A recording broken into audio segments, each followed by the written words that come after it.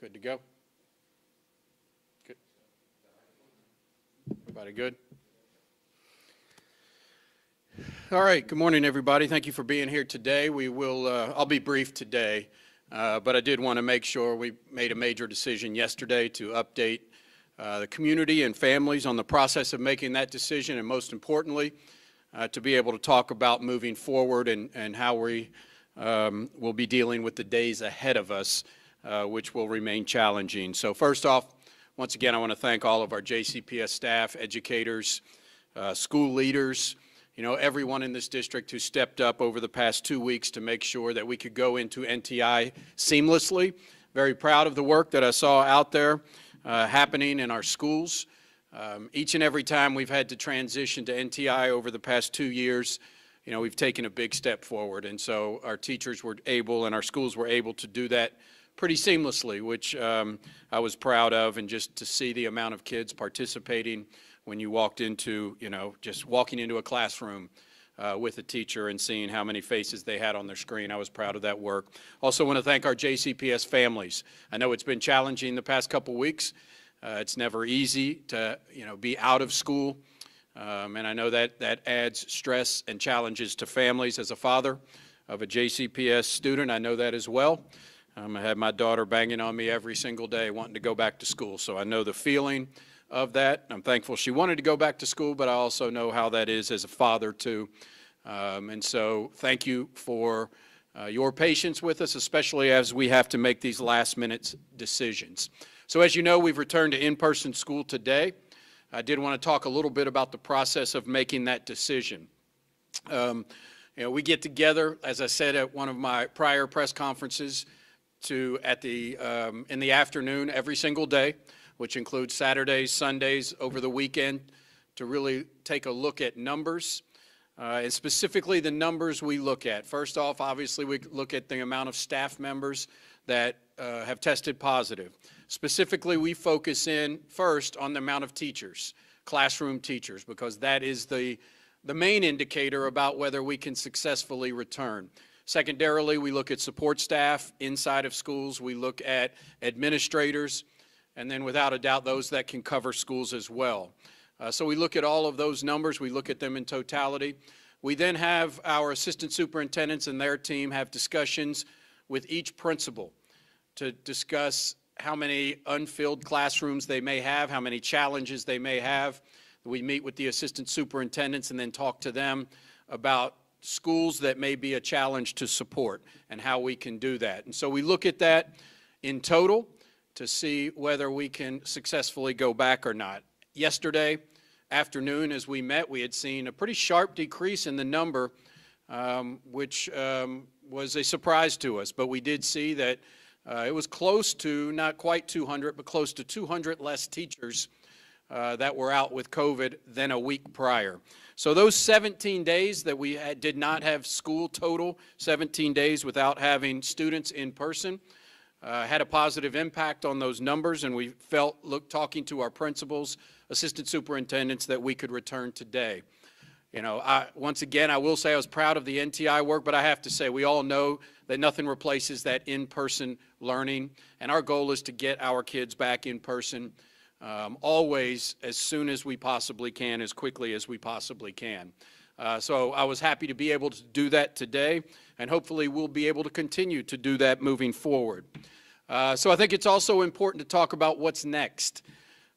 First of all, with the Omicron variant that has impacted our community, our school community, and the nation and the world so greatly over the past month. All indications are pointing to, talking to the experts, that we, maybe have 2 to 3 more weeks of the Omicron surge. Hopefully we're peaking at this point. I'm hoping that our numbers of staff members that declined over the past week is a positive indicator. But hope to see that plateau and that sharp decline that other communities that had Omicron first around the world have seen that decline. So we're hoping that that in fact happens in the next 2 to 3 weeks. We're telling our leaders that, we've got to make it through these next couple of weeks, and hopefully we'll be able to return to a more normal schedule. But until that time, we're going to have to make this determination on a daily basis. So just like yesterday, we will be getting together this afternoon to once again look at our staffing numbers to make sure that we can come back safely and successfully. And for the next couple of weeks, it's going to be a day-to-day decision. As I've said before, it's clear that what we have and are able to use statutorily, we have 2 NTI days remaining. We have used 8 out of our allotted 10 days that the legislature has provided us. So we only have 2 NTI days remaining. We have 10 remote days that we can use. So we will begin shifting towards looking at ways to use those remote learning days so that if we have certain schools or levels that have an impact more than others, we could say a certain level, such as elementary school, would be in person, maybe middle and or high school might have to go virtual. So that's a possibility. Obviously, we will continue to use NTI days over the next few weeks, the 2 that we have if needed, but probably use those more for weather-related events. So we would encourage families. You know, we would like to say that we're back in person and we will remain that way, but I cannot say that at this time. I mean, we're going to have to look on a day-to-day basis.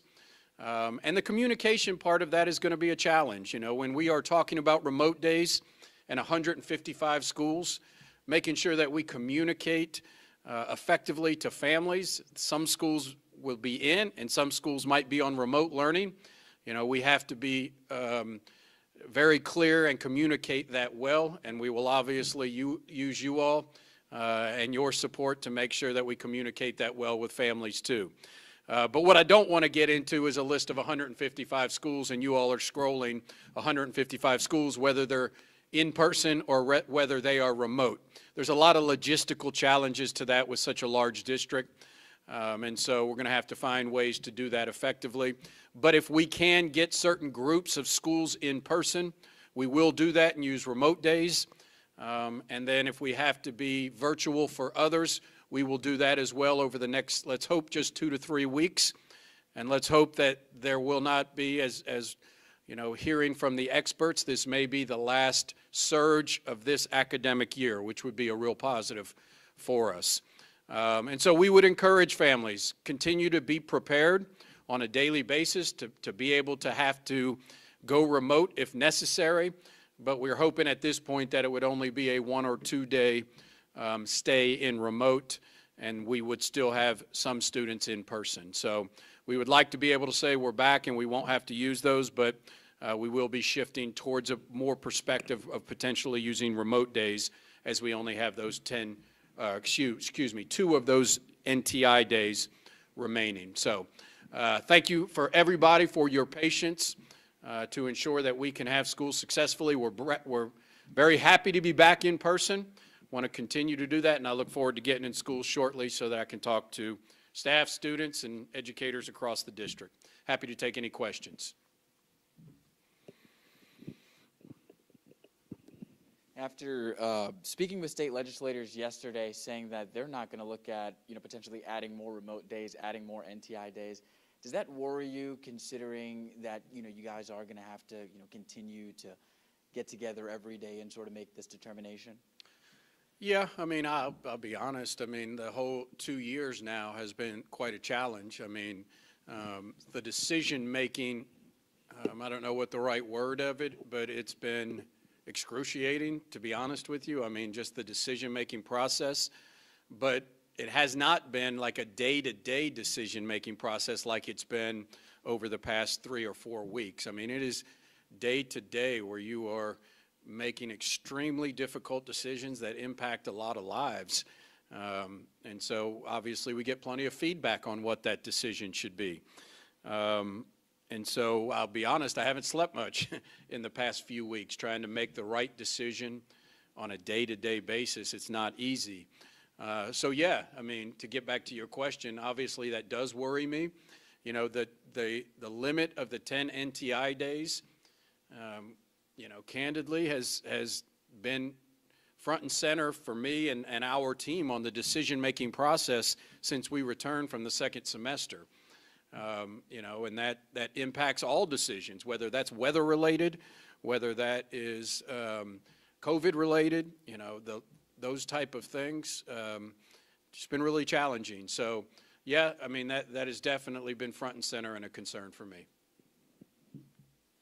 Dr. Pollio, when you're looking at these 10 remote days, can you talk a little bit about the process for choosing one of those days, how it might be different than going to full NTI? Well, throughout this entire process, remote was not an option for us until last Wednesday, because Tuesday night is when our board approved the authorization and use of remote days. So, and as we were already announced that we would be in NTI for the remainder of last week, today was really our first day that we could use remote learning days. So throughout this process, prior to me having the authorization to use remote days, we had seen, for instance, that elementary schools, for instance, had some lower amount of schools that were impacted by heavy absences. So, when we talk to schools and principals and our assistant superintendents meet with us, and we might have only had 3 or 4 elementary schools in a zone who needed support to make staffing work. And I want to say this, because we're back in does not make it that we're not having staffing issues right now. I mean, we have had to scramble around, central office people, resource teachers going to schools to make this work. And I know schools are still challenged to make this work. So I don't want to make it sound like today we're back to just a perfectly normal, process of staffing, and schools and leaders aren't having to make difficult decisions. But throughout this process, we could see that there's a possibility that if high school, for instance, had way too many schools that were impacted, that we just couldn't support that staffing-wise, but elementary school did not. Now we have that option on the table that we can say elementary school may be able to go in person, middle school and high school, for instance, or just high school, for instance, may be virtual. We also have seen that our high school the older the students, the more successful they are at virtual learning without having to have that parent sit right there with them the entire time. So clearly, if we have a choice, we'd love to get our youngest kids in, and have to potentially use those remote days for our older students, but it could be vice versa on that as well. We'll have to see. But the data over the past few weeks has shown high school is the hardest, the number of staff, the amount of changes that kids, so for instance, if you have 5 uncovered subs, uncovered classrooms don't have subs in a high school, and you're talking 7 periods a day, 1 planning period, so that's 30 classes that have to be covered, in a high school. If it's 10 subs that we don't have in it, that's 60 classes that have to be covered. So, when you're in an elementary class, and it isn't all day, but there's not as much changing that a high school would have. So it's a little bit more of a challenge as it gets older, but that's the process we'll go through. 2 questions for you. One, kind of snowballing off the logistics of things, and I know it's early and you probably haven't figured it all out, but is there a chance to not necessarily, when you're potentially using those targeted remote days, instead of doing groups like high schools or elementary, is it possible, like this morning, No and Moore both had the highest amount of staff out? Is it possible just to, hey, these 2 schools remote today? That's a possibility, and we've looked at that. The hardest part about that is making the determination what is the level at which we would say a school cannot go. And so, yes, No and Moore are both enormous schools.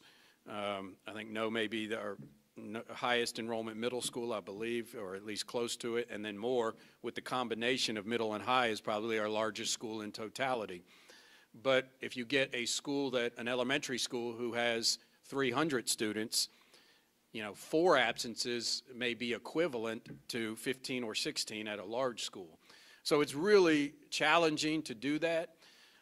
What we do not want to get into is where we are publishing a list of here are the 60 schools that are out, and here are the 90 schools that are in. We think that would become very challenging for parents, families, staff to have clear. So we're really looking more from a systemic way, but that doesn't mean that option is off the table. Also, if we do that, if we said high school goes virtual, we could redirect a lot of our subs to the elementaries or the middles, depending on how that goes. So It's not off of the table, but there are a lot of challenges to that. Second question? My last question was just, we've spoken to JCTA over the last couple of weeks, and you're not going to make everyone happy. It's impossible. But, Really? I didn't know that. But how much have you been in talks with JCTA when you make these decisions? Because they're still worried. I mean, there's still a lot of teachers out, and some are concerned going back in the classrooms. Well, we have 5 union partners, so we meet with them on a weekly basis, all 5 of them, to talk and to kind of debrief and discuss, whether it's new recommendations. That's on a regular basis, so that's even outside of COVID. So keep up good communications, but I mean, we have a relationship with JCTA as well, and we talk, and in the end, we have to make the decisions that we feel are right for students and staff based on the parameters that the legislature has given us. And so, this is what we have. We have 10 NTI days. We've been very open and honest about using them, what we have left, what we have remaining, and really don't have many options outside of that. So I think they understand that as well. So we're trying to make the best decisions we have based on the parameters that we're given. Dr. Pollio, the school board voted down your recommendation to ease quarantine, isolation requirements at JCPS. Is that something that you still support? Is that something that you're planning to tweak and bring back to the board as you all are dealing with this, surge for the next 2-3 weeks or however long it's going to be? Yeah, there was a difficult one for me on that recommendation. It really was, and I got to say that a lot of these recommendations have been difficult. I was not expecting that from the CDC to come so quickly, and have shared my opinions on this with the United States Department of Education, who is not really related to the CDC in any way, but would love to have the opportunity for superintendents, school leaders, Council of Great City Schools to have a little more notice that changes are coming to the school guidance and maybe what those would be, and have some discussions, because that came pretty quickly. But Kevin, for me, the recommendation, I've said this from the very beginning. I've stood at this podium many times. You could probably rewind the tape, and I've said we follow the guidance of the CDC and the State Health Department. So that was what I did. That was what my recommendation was based on. I do understand the concern about going from 10 to 5 and some of the language of coming back to school without testing negative and being out for 10 days. So I clearly understand that, but I have to follow that guidance. But I respect the board's decision on that. I knew it was going to be debated. And going into it, I didn't know what the decision was going to be, and I would have been fine either way with it. So, there are elected representatives, locally elected representatives. I believe in local control. So they had the vote to make that decision, and they made that decision, and we'll follow that. So, that's moving forward. I'll talk to them. We'll see how it goes. I will not bring that back at any time during the Omicron surge, but quite possibly once we get past this surge and we see really low numbers, that could be something that we bring back. Do you have another question? Okay. Anybody else? Last call. Thanks, guys. Have a